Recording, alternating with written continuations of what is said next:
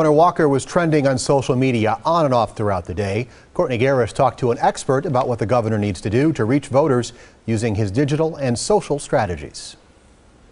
Walker's campaign is reaching out through Facebook, Instagram, Twitter, even Snapchat, a full court press. But is he on the right track?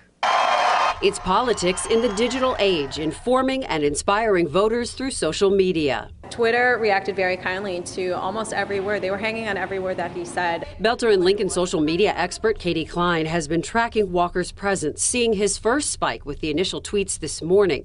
He was trending again tonight when he took the stage. At last check, there were more than 90,000 tweets that had already been logged with reference to Scott Walker.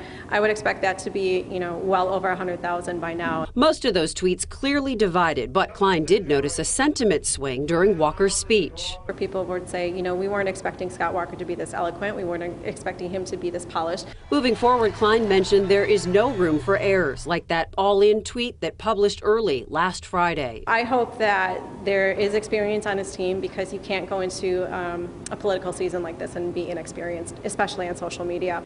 Expect the social media firestorm to continue as Walker hits the campaign trail tomorrow. Courtney Garris, today's TMJ4. Governor Walker will travel from South Carolina to Iowa over the next week. Our Charles Benson will be along for that ride.